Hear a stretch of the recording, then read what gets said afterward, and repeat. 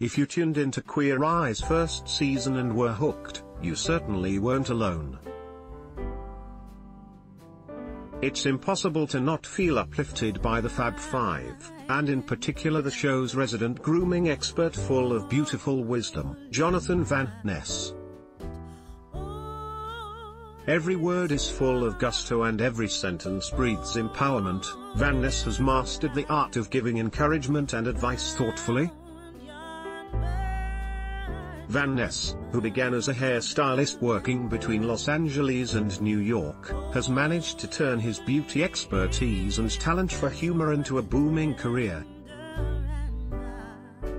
Before the success of Queer Eye, the 31-year-old rising star had already been spearheading a hilarious Game of Thrones recap series called Game of Thrones on Funny or Die and his podcast Getting Curious with Jonathan Van Ness. Queer Eye Season 2 reinforces the power of gayness. Review now. As one of the Fab Five on the newly rebooted Queer Eye, Van Ness helps each episode's subject look and feel like their best selves in and out of his salon chair. When he's not focused on one of his many projects, you can even catch him doing the occasional stand-up comedy show. Today, Van Ness and the Fab Five, Antoni Porowski, Food and Wine, Bobby Burke, Interior Design, Karamo Brown, Culture, and Dan France, Fashion, return for the second season of the series. Ahead of the premiere, we spoke with Jonathan about his relationships with the guys, promoting positive dialogue and if he was surprised by Tom and Abby's wedding. How has your life changed since Queer Eye started? It's kind of like how Britney Spears or Christina Aguilera felt after their first albums. People know who I am now when I walk on the street. I was in a parade yesterday for Pride. It's like, what is this life? Who am I? I feel like I have daily, is this me? Moments. Did you expect the show to take off the way it did? No. I was really hoping people would like it and that we would be able to make more of it. I don't think I ever thought it would be a cultural phenomenon, I was just hoping people would like it. I was prepared for people to really not like it for some reason. I was doing that whole prepare for the worst and hope for the best thing so nothing takes you by surprise. But I'm still surprised because I don't think my hoping for the best was strong enough. Queer Eye's Antoni Porowski is writing his own cookbook. What's your favorite moment of the new season? There's a lot of really moving moments from this season. I think Tammy's episode, the first one, has so many moving moments. There are so many moments people can relate to in that episode. My personal favorite episode, and the funniest one, is in season 2. There's a lot of laughter, a lot of crying and soul in season 2, so I hope people will like it. I grew up watching the original version of Queer Eye, which was really popular, but also a bit more about aesthetics. Why do you think the reboot is really resonating with people? Wherever you fall politically on the spectrum, there aren't that many times that anyone is feeling that great. Everything feels really attacky and angry and, I feel you. I feel like that too. It's nice to have a subject matter that covers some of those same things that people are really not feeling good about, so you can have a conversation where you don't feel like want to throw your TV or phone out the window. It's nice to have a safe place to have a conversation going, whether it's a friend or family member. You can use Queer Eye as an entry point to have a conversation that's meaningful. I I don't think there are that many conversations where you can lean in and really talk about an uncomfortable subject matter. Bringing up news stories with friends or family members may not have ended well because it has a different charge, but something about Queer Eye is that it has a different charge that people can feel good about it and connect with. Tom really became the star subject of season 1. Were you just as surprised by Tom and Abby's wedding as the rest of us? I was. I think partly it's about Tom caring about himself and investing in himself that made it work. For me personally, as the single one, I'm just very aware of that culture of wanting to be in a relationship being the goal. For me, that was never the goal with Tom or anyone we work with. I want people to fall in love with themselves and to be really proud and full of joy for the space they take up. If someone else appreciates the space you take up, then that's icing on the cake. I'm way more intrigued by Tom's story where he can see beauty in himself. I think that's a way richer story. But I was really into their marriage, and I'm super happy for him. Credit, Amy Sussman. How close are you guys outside of the show? I hate all of them equally. Every moment with them is teeth pulling. I think at some point Netflix told me to do a certain number of social posts a day. I was like, Netflix, can you please stop making me force this fake relationship? I hate them. I'm obviously kidding. I hope it's not one of those context Sarah Palin moments. No, I love them all. They're very real. I also feel like it's not lost on me how lucky I am for that. Maybe we're all in the honeymoon phase because I've only known them for a year and a half. These are not typical experiences for anyone, so to get to go through it with people I actually care for and have a positive relationship with is very lucky. I love hanging out with Karamo when we go out of town. He's someone I always know I can always spend a gorgeous Sunday with. Bobby is such a brother, he's so good to bounce ideas off of when it comes to finances or money. Dan and Anthony, I FaceTime them like 17,000 times a day. They're like family. Family goes both ways. Sometimes it's like I can't get close enough to you, and other times you're like we've been on top of each other for 24 hours. Let me have this moment. Karamo was a therapist for 12 years. Bobby ran his own business. Actually, all of us have. We're all really good about communicating with each other about things. You do Queer Eye, Game of Thrones, your podcast and stand-up. Do you have any other project plans? My podcast Getting Curious keeps me really busy, which I love.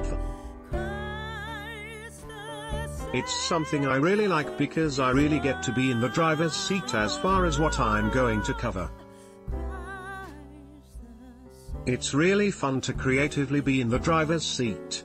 Also, the stand-up keeps me busy. I'm really excited for season 2 to come out. I'm just excited to keep on doing what I'm doing. Somali Muslims take part in Eid al-Fitr prayer, which marks the end of the holy month of Ramadan, at the football pitch of the J. Makadaha Stadium in Mogadishu. Artists performed during the opening ceremony of the 2018 World Cup in Russia ahead of the Group A match between Russia and Saudi Arabia at Luzhniki Stadium in Moscow.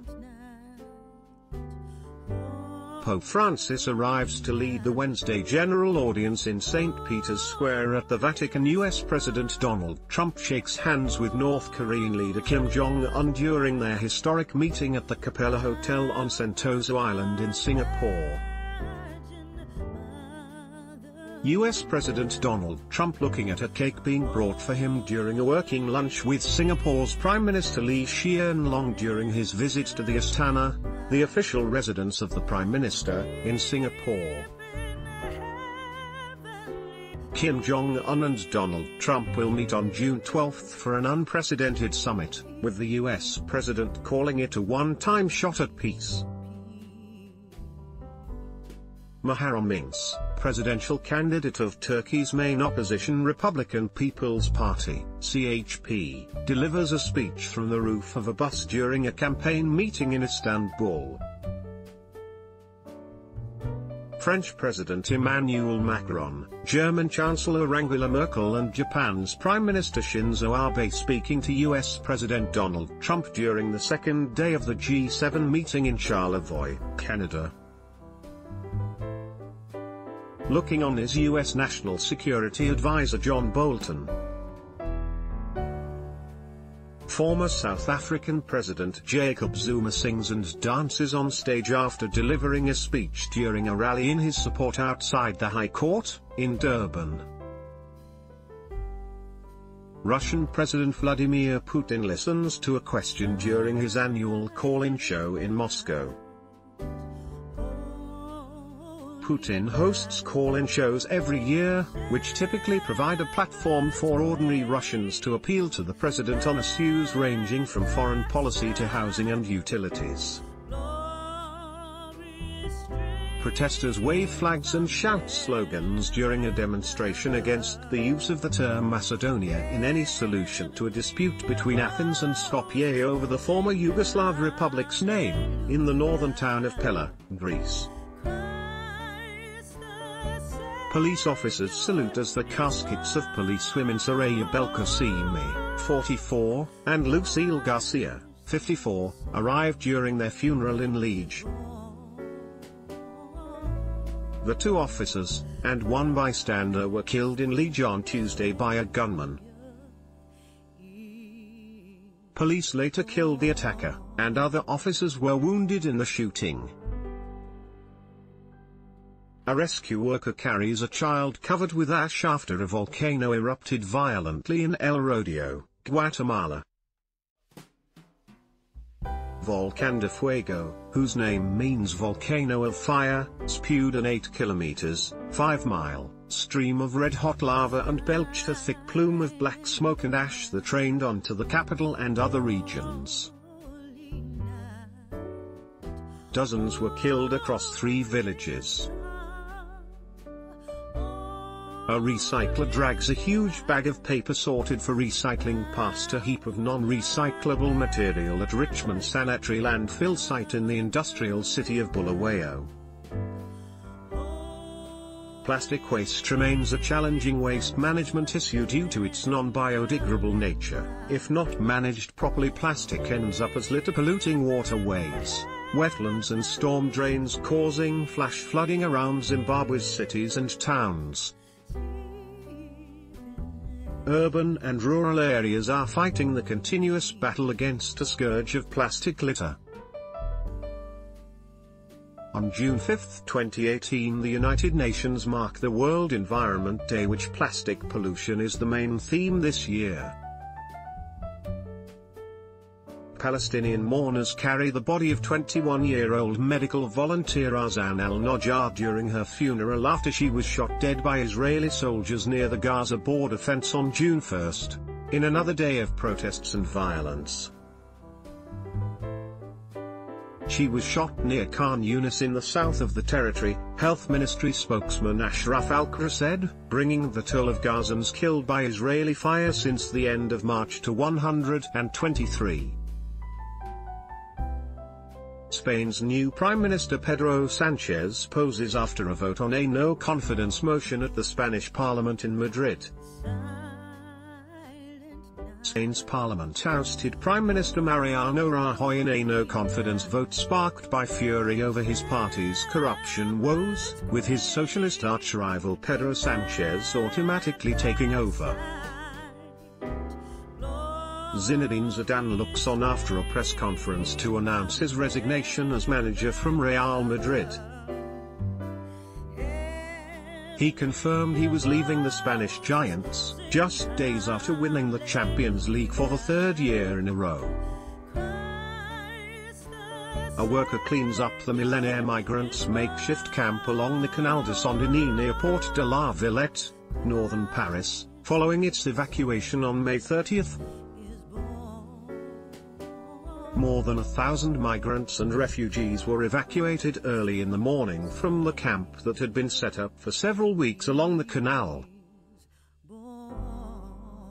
Police and ambulances are seen at the site where a gunman shot dead 3 people, 2 of them policemen, before being killed by elite officers, in the eastern Belgian city of Liege.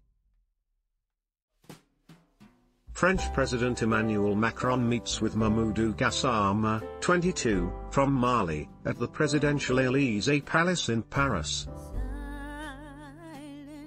Gassama, living illegally in France, is being honored by Macron for scaling an apartment building over the weekend to save a 4-year-old child dangling from a 5th-floor balcony. Migrants wait to disembark from the ship Aquarius in the Sicilian harbour of Catania, Italy. Island awaits the official result of a referendum that could end the country's ban on abortion. Co-director of Together for Yes Alva Smith speaks to the media after exit polls suggested victory for the Yes campaign. Film producer Harvey Weinstein arrives at the 1st Precinct in Manhattan, where he turned himself into New York police for sexual misconduct charges. Russian President Vladimir Putin, meets with his French counterpart Emmanuel Macron at the Constantine Palace in Strelna, outside St. Petersburg, on May 24, 2018. People protest out at the Tamil Nadu house after at least 10 people were killed when police fired on protesters seeking closure of plant on environmental grounds in town of Thoothukudi in southern state of Tamil Nadu, in New Delhi. People demonstrate in Paris during a nationwide day protest by French public sector employees and public servants against the overhauls proposed by French President Emmanuel Macron, calling them an attack by the centrist leader against civil services as well as their economic security. Newly appointed Catalan President Quim Torra arrives to visit jailed Catalan separatist politicians at the Extremera jail near Madrid. Venezuelan President Nicolás Maduro casts his vote during the presidential elections in Caracas. Maduro was seeking a second term in power. Channelized lava emerges on Kilauea volcano's lower Reef Drift zone on Hawaii. The USGS said on its website that a fast-moving Pahoehoe lava flow that emerged from Fissure 20 continues to flow southeast, with the quickest of 3 lobes progressing at 230 yards, 210 meters, per hour. Santa Fe High School student Dakota Schrader is comforted by her mother Susan Davidson following a shooting at the school in Texas. Schrader said her friend was shot in the incident. Multiple people have been killed. French President Emmanuel Macron, British Prime Minister Theresa May and German Chancellor Angela Merkel meeting during the EU Western Balkans Summit in Sofia, Bulgaria. People hold flags with the state coat of arms of Russia as they drive along a bridge, which was constructed to connect the Russian mainland with the Crimean Peninsula across the Kerch Strait. Palestinians run away from tear gas shot at them by Israeli forces during a protest in Ramallah, in the occupied West Bank. A Palestinian demonstrator runs during a protest against the U.S. Embassy move to Jerusalem and ahead of the 70th anniversary of the Nakba at the Israel-Gaza border. A bullet hole on the window of a cafe in Paris, the day after a knifeman killed one man and wounded 4 other people before being shot dead by police. Germany's Chancellor Angela Merkel looks on after receiving the Lamp of Peace, the Nobel Catholic Award for her work of conciliation for the peaceful cohabitation of peoples at the Basilica Superiore of St. Francis of Assisi in Italy. Police forensics investigate the death of 7 people in a suspected murder-suicide in Australia. 4 children are among 7 people that were found dead at a rural property in Osmington, near Margaret River. Detectives are investigating the incident, which was said to be treated as a murder-suicide, media reported. 2 firearms were found at the scene, Western Australia police said. Missiles rise into the sky as Israeli missiles hit air defense position and other military bases, in Damascus, Syria. The Israeli military on Thursday said it attacked dozens of Iranian targets in neighboring Syria in response to an Iranian rocket barrage on Israeli positions in the Golan Heights, in the most serious military confrontation between the 2 bitter enemies to date. Iranian MPs burning a US flag in the parliament in Tehran. Iran said it will hold talks with signatories to a nuclear deal after US President Donald Trump's decision to withdraw from the accord, which it branded psychological warfare. President Hassan Rouhani also said Iran could resume uranium enrichment without limit in response to Trump's announcement. Newly elected Prime Minister of Armenia Nikol Pashinyan addresses the crowd in Republic Square in Yerevan. The leader of protests that gripped Armenia for weeks was named the country's new prime minister on Tuesday, overcoming the immediate political turmoil but raising uncertainty about the longer term. Russian President Vladimir Putin walks before his president inauguration ceremony at the Kremlin in Moscow. Lava from a robust fissure eruption on Kilaue's drift zone consumes a home, then threatens another, near Pahoa, Hawaii. The total number of homes lost within the Leilani Estates subdivision thus far is 21, and geologists from the Hawaii Volcanoes Observatory do not expect the eruption to cease anytime soon. A local state of emergency has been declared after Mount Kilauea erupted near residential areas, forcing mandatory evacuation of about 1,700 citizens from their nearby homes. The crater's floor collapsed on the 1st of May and is since then continuing to erode its walls and generating huge explosions of ashes. Several earthquakes have been recorded in the area where the volcanic eruptions continue, including a 6.9 magnitude earthquake which struck the area on the 4th of May.